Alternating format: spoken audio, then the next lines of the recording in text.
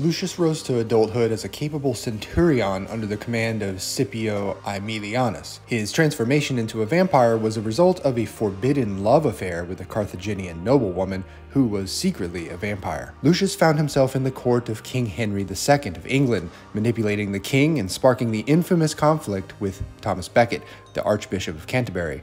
The war that ensued provided Lucius with countless victims. During the Renaissance, Lucius seduced and turned several famous figures into vampires, including the notorious Lucrezia Borgia and the brilliant artist Leonardo da Vinci. Their secret society of vampire intellectuals subtly influenced the course of Italian Renaissance. In the 21st century, Lucius became a scandalous figure in Hollywood. Lucius's downfall came when a scorned lover discovered his true nature and exposed him to a group of modern-day vampire hunters.